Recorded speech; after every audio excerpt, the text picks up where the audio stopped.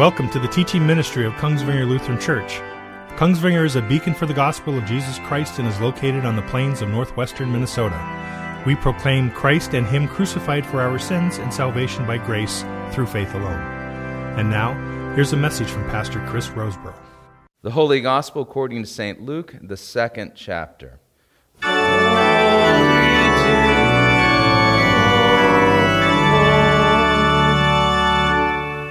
And his father and his mother marveled at what was said about him. And Simeon blessed them and said to Mary his mother, "Behold, this child is appointed for the fall and the rising of many in Israel, and for a sign that is opposed. And the sword will pierce through your own soul also, so that the thoughts from many hearts may be revealed." And there was a prophetess, Anna, the daughter of Phanuel of the tribe of Asher. She was advanced in years, having lived with her husband 7 years from when she was a virgin, and then as a widow until she was 84. She did not depart from the temple, worshiping with fasting and prayer night and day. And coming up at that very hour, she began to give thanks to God and to speak of Him to all who were waiting for the redemption of Jerusalem. And when they had performed everything according to the law of the Lord, they returned into Galilee to their own town of Nazareth, and the child grew and became strong, filled with wisdom, and the favor of God was upon him. This is the gospel of the Lord.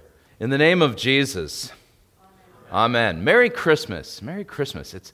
I hope you all had a good one. I think I'm going to need a week or two to recover from ours, but that's what being an introvert's all about. It's about isolating yourself after long exposure to lots of people. You kind of get the idea. But let me talk about something that may be a sensitive subject for some. Have you ever heard of somebody who has daddy issues? It's a term we use, and by the way, I don't particularly like the term. You'll note that in our world, there are people who, for real, have had just terrible, awful, horrible childhoods.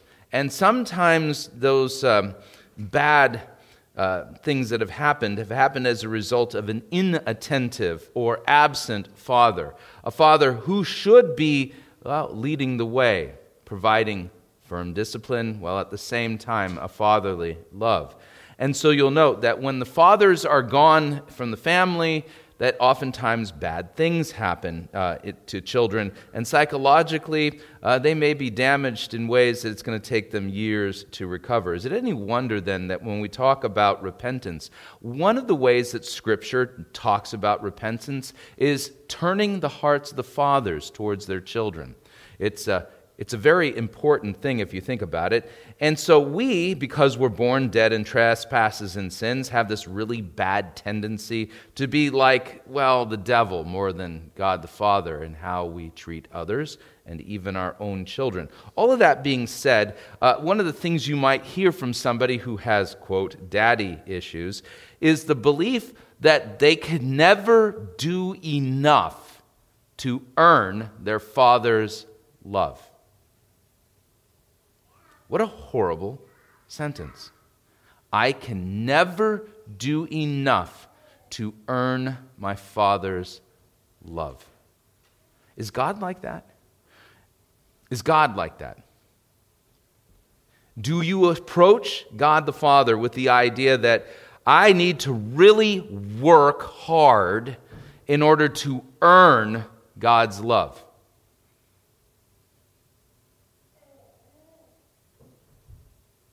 Just let that sit and roll around a little bit here. It's terrible when you think about it, because Scripture is so painfully clear throughout its entirety. God is nothing like an inattentive father who cares nothing for his children. In fact, God is so loving, merciful, and kind, He adopts children who were born to their father, the devil. He adopts them, He forgives them, He pardons them in Christ. And this is one of the great things about the Christian faith, the true Christian faith, salvation by grace through faith apart from works, is that we hear in our epistle text these amazing words. But when the fullness of time had come, God sent forth His Son, born of a woman, born under the law, in order to redeem those who were under the law so that we might receive adoption as sons. One of the things I do with my catechumens is we have to sometimes do some vocabulary work. Have you guys noticed that in the world we live in, from time to time, you have to learn some odd language, some weird words? I've pointed it out before that when Starbucks came around, I couldn't just walk in and order a large coffee. I had to learn a whole new language. I would like a venti pike place. You get the idea. And then my wife, she has this thing that she orders, that some mocha thing with 7 pumps of chocolate, decaf with skim milk, and oh my goodness. And writing that thing out, it's a paragraph. It is an entire paragraph just to order my wife's favorite drink from Starbucks. And when she sends me in to do it, I have anxiety thinking, I'm going to mess this up. I know I'm going to mess this up. It's too complicated, right?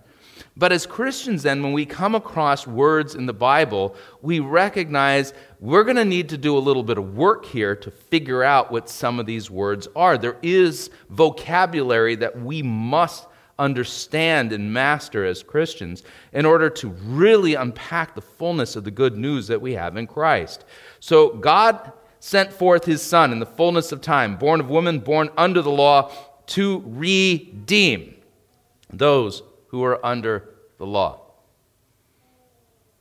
Now, I've preached on this before. Let's see how good your No, I won't put you on the spot.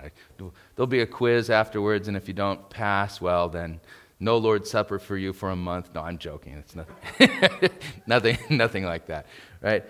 To redeem, though, this is a slaving term. I always like to point out to my catechumens when we talk about redemption in this way. Back in the day, there used to be slaves here in the United States, and what an awful thing that was. The slavery that was in the United States is absolutely forbidden by Scripture, by the way. Absolutely forbidden by it. But all that being said, if you were to travel down to Alabama back in the 1830s, you could purchase a slave. But here's the thing. There were 2 prices for slaves. Always 2. The one price is the price that you're going to hire a slave for the purpose of that slave working. The purpose of that slave is going to be to go into your house or into your field, and that slave is going to work. That's one price. But then there's a second price. The second price is the redemption price, and that's a much higher price. That's the price of purchasing a slave for the purpose of granting them their freedom. And usually that price was so far higher, it made it impossible for slaves to save up in order to free themselves. You think about that. But here's the thing. Slavery throughout the Scripture is this ginormous picture, this type and shadow of just how awful things are for us as we come into this world. We're all born dead in trespasses and sins, in slavery to sin, death, the devil, your own sinful passions that rise up from within your black and darkened sinful heart. And God has had mercy on us. You see, God doesn't sit there in heaven going, jump through all these hoops. You do the jumping. Let's see how well athletic you are. Let's see how intentional you are. Let's test to see whether you really want this. And if you pass through all of these hoops, then I will judge your works. And if I judge your works worthy, then I will become your father. Here's the weird bit. That's what we actually think about God by nature. That's not God the Father. That's the devil. God has mercy on us in that while we were yet sinners, Christ died for our sins. While we were incapable of even scraping up the smallest amount of money to begin to pay the redemption price to get us out of slavery, God says, I got this. And he sends forth his Son to make you children of God. How much does it cost? Oh, it costs the very blood of the Son of God. But in winning it for you, he gives it to you for free. And that's the blessing of Christmas, the amazing bit of the incarnation. Think of it this way. If we were to, consider St. Stephen, the very first Christian martyr.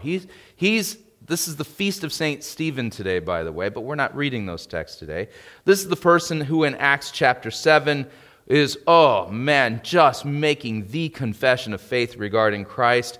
And the Pharisees and the Jews were hearing nothing of it. Remember, last week we talked about them grinding their teeth and them stopping their ears. They wouldn't want to hear anything about Jesus. And then he sees Jesus standing at the right hand of the Father while he is being murdered.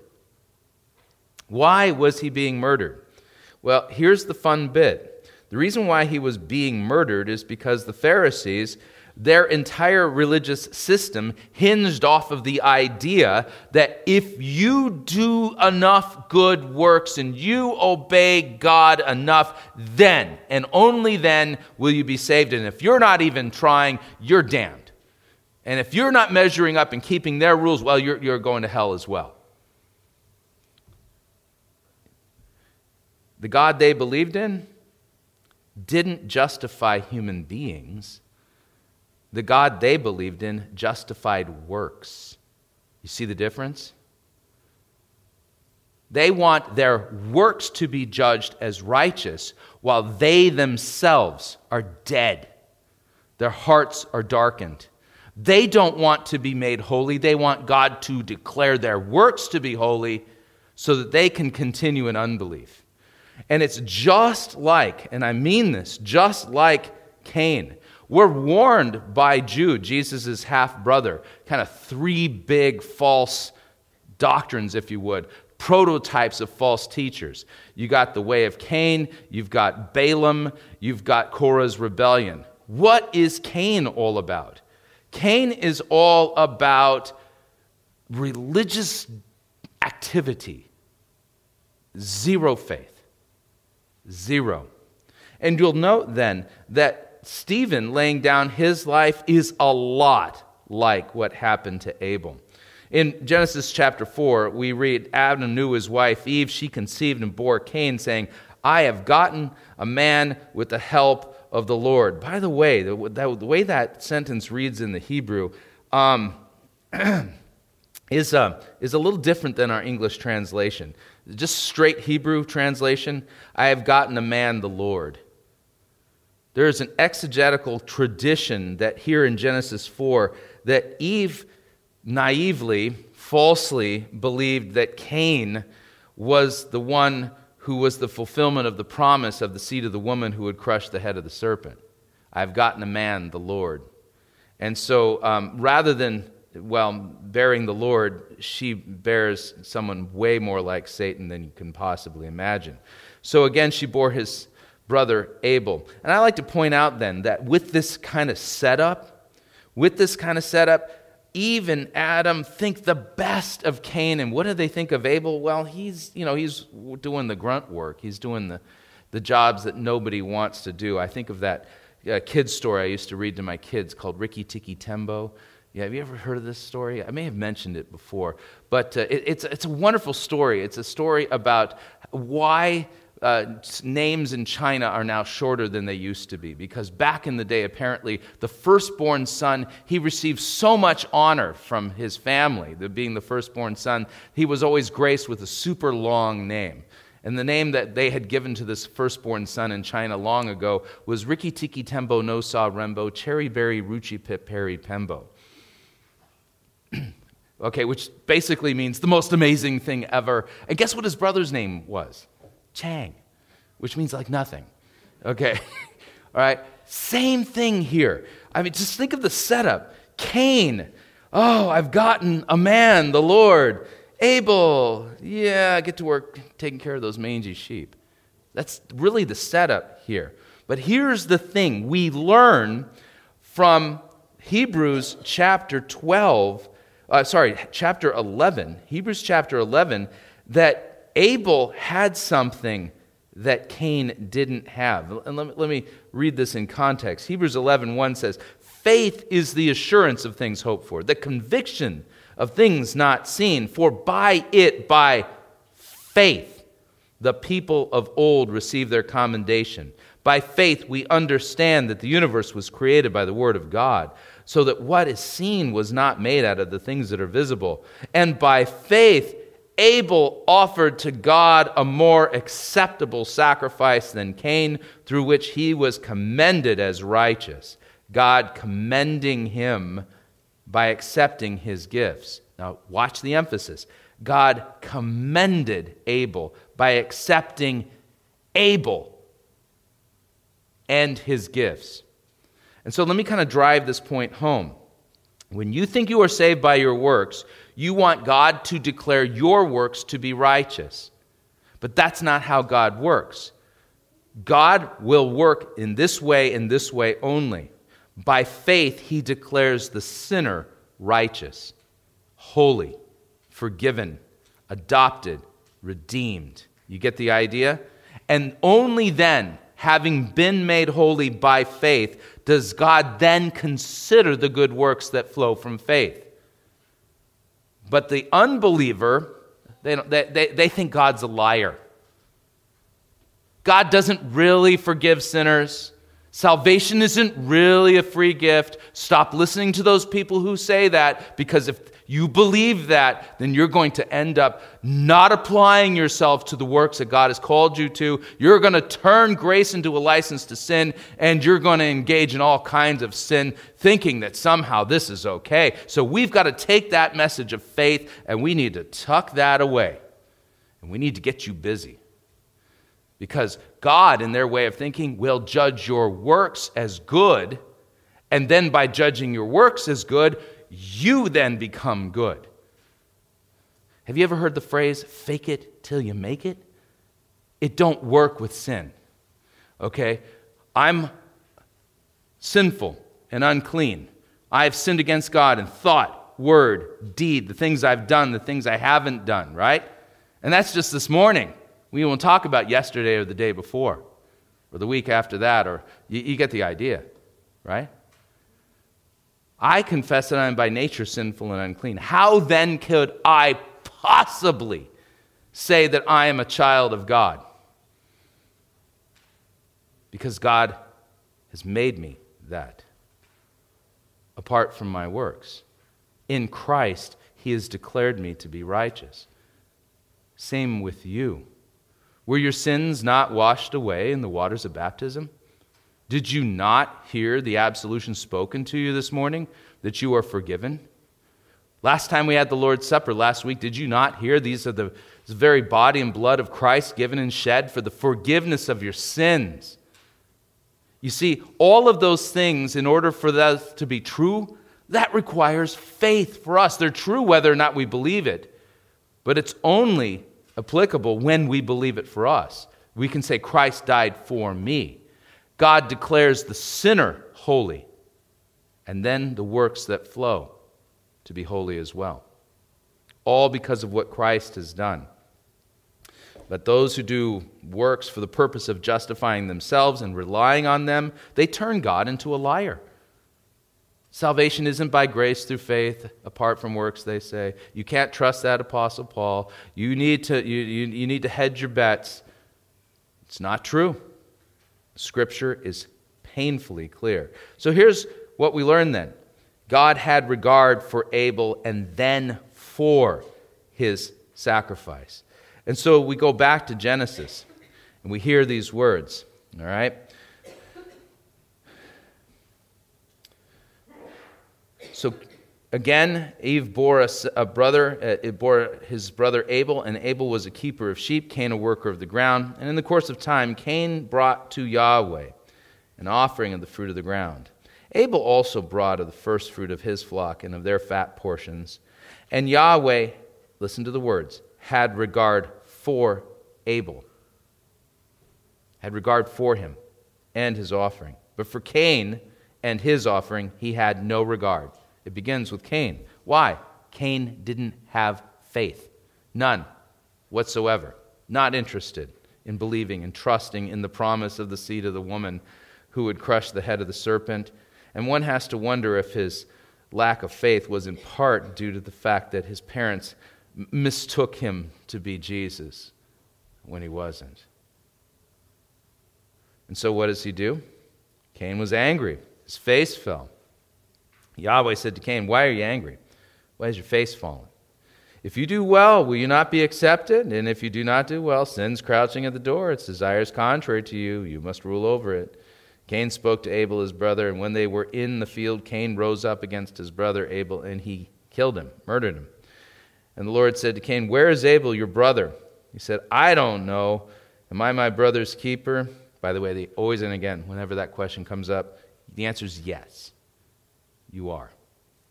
So the Lord said, what have you done? The voice of your brother's blood is crying to me from the ground. And now you are cursed from the ground, which has opened its mouth to receive your brother's blood from your hand. And when you work the ground, it shall no longer yield its strength. You shall be a fugitive and a wanderer on the earth. And Cain said to Yahweh, "Well, my punishment is greater than I can bear. Behold, you have driven me today away from the ground, and from your face I shall be hidden. I shall be a fugitive and a wanderer on the earth, and whoever finds me will kill me." And Yahweh said to him, "Not so. If anyone kills Cain, vengeance shall be taken on him sevenfold." And Yahweh put a mark on Cain, lest any who found him should attack him. And then Cain went away from the presence of Yahweh and settled in the land of Nod, east of Eden. So you'll note that even in the midst of God punishing Cain for his murder of his brother Abel and his faithlessness, that God had mercy on Cain, at least temporarily, put a mark on him in order that his life would be spared should anybody run into him and want to avenge the blood of Abel. God protected him. And so we'll note then, coming back to our text from Galatians, listen to what Paul is saying here. "I mean that the heir, as long as he is a child, is no different from a slave, though he is the owner of everything." We're familiar with this, at least in part, maybe not from experience. The idea, a wealthy child, a child born into a wealthy family, and his parents die, that he will technically be the heir of everything, that while he is still underage, though he has guardians and managers, until the date set when he can fully inherit what has been granted to him in the will.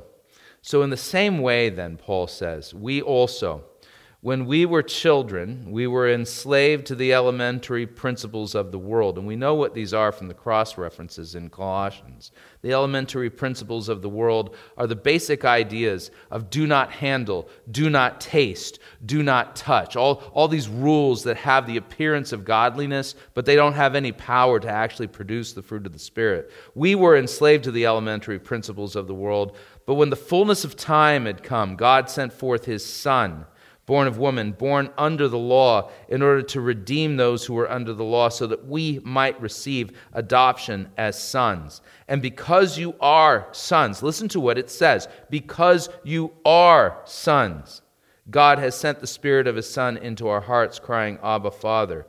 You are no longer a slave, but you are a son. And if you are a son, then you are an heir through God. Such a clear proclamation of who we are and what we have in Christ. All as a gift, because God, the Son, although by nature God did not consider equality with God a thing to be grasped, He humbled Himself, took on the form of a servant. I called Him God in diapers the other night. Took on the form of a servant, became obedient even to the point of death on the cross, so that we can be forgiven, pardoned, and redeemed, bore your sins and mine. And all of this He does out of His graciousness, His mercy, His kindness, and His love. You do not have to try hard and figure out, what do I need to do to please God so that I can finally get my Heavenly Father to love me? It's not like that. God so loved you, He sent Jesus for you. And He's given you all of this as a gift. And so you are not a slave, you are a son. And it's very tragic when people in the church do not hear about this Jesus. And I mean it. It's Jesus barely comes up at all. But consider what we just heard in Isaiah. And I love the fact that during the daily lectionary during December, we've been reading our way through all of Isaiah. But I love how Isaiah, as well as the other prophets, they exalt Christ. And in looking at the coming Messiah for them, they talk about him in such amazing terms. Listen to what Isaiah says. There shall come forth a shoot from the stump of Jesse, a branch from his roots, it'll bear fruit.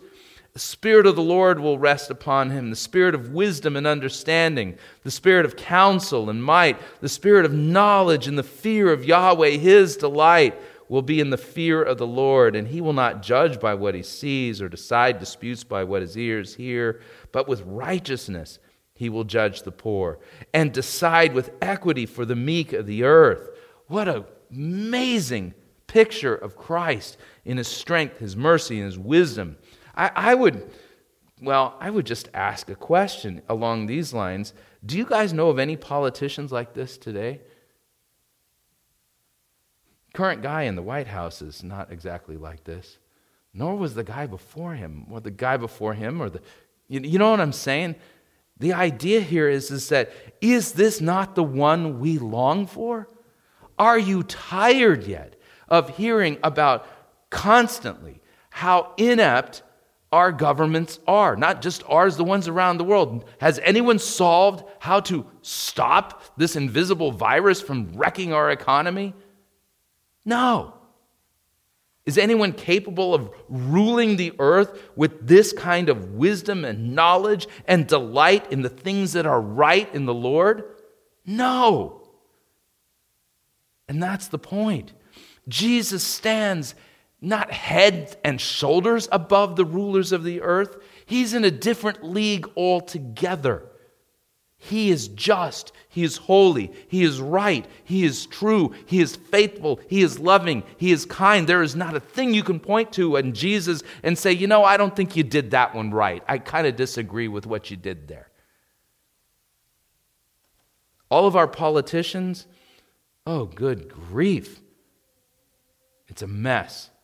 And yet, God gave a wonderful vision to, of all people, one of these miserably bad politicians, King Nebuchadnezzar, gave a vision of the rock that wasn't cut with hands that would smash the kingdoms of the earth and grow and consume all of the earth, King Jesus himself. And so you'll hear these words of Isaiah of just how amazing Jesus is, and he's all of that and more, and he's all of that and more for you. And he has decided with equity for the meek of the earth.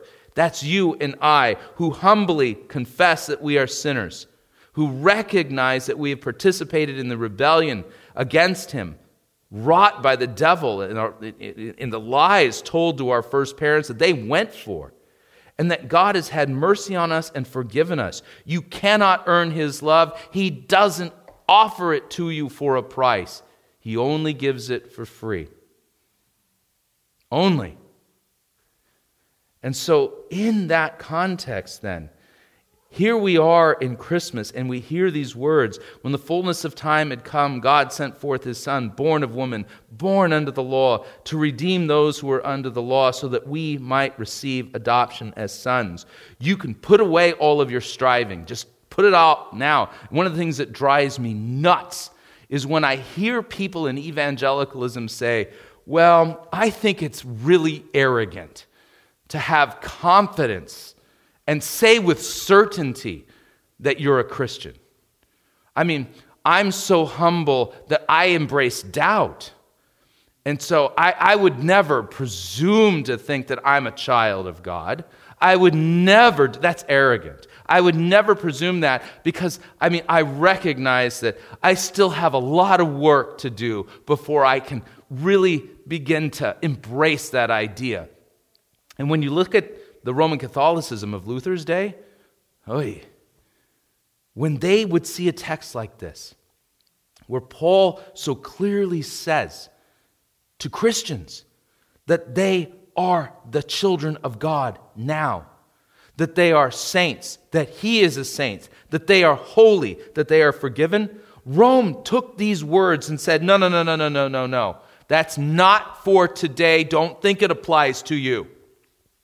Paul had received some special vision from God that made it possible for him to say those things about the people at the time.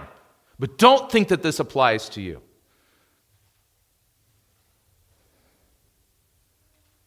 So who are you going to believe? Are you going to believe Paul, the apostle of Jesus Christ, who so boldly tells us that we now are children of God, that in Christ we have been made holy, that we do not have to earn the love of God, it is given to us freely. God has had mercy and pity on us. He has redeemed us so that we can be adopted into his family. And now, because he has given us the Holy Spirit, we cry out, Abba, Father. You are no longer a slave. You are a son. And if you are a son, you are an heir through God. Get used to being on planet Earth. You're going to be here when the new one shows up, and you're going to reign forever and ever, because not only are you a member of the family by what Christ has done, you have been guaranteed an inheritance in the new earth, and you will live in days in a world without end. Slaves cannot speak this way, nor can hired hands who work on a farm talk about the inheritance that they'll have in the farm that we're working.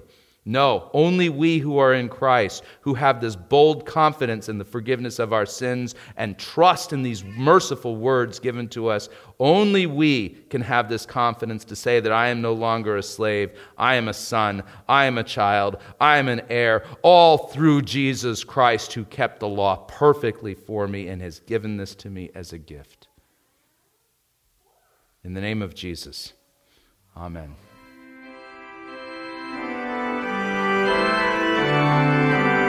If you would like to support the teaching ministry of Kongsvinger Lutheran Church, you can do so by sending a tax-free donation to Kongsvinger Lutheran Church, 15950 470th Avenue Northwest, Oslo, Minnesota, 56744.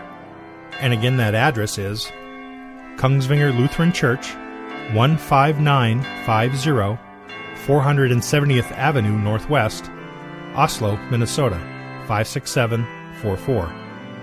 We thank you for your support. All of our teaching messages may be freely distributed as long as you do not edit or change the content of the message. And again, thank you for listening.